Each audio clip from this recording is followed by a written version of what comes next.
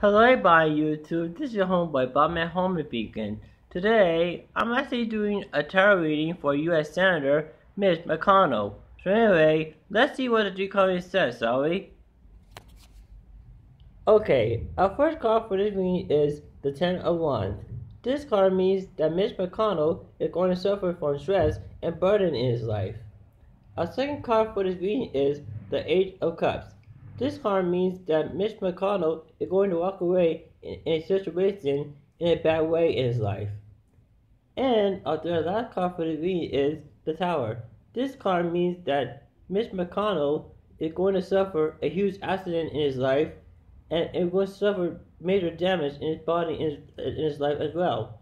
So anyway, those are the three cards for this reading. Our three cards again is the Ten of Wands, the Eight of Cups, and last but not least, the Tower. So anyway, this is your homeboy, Batman Horse out. Peace.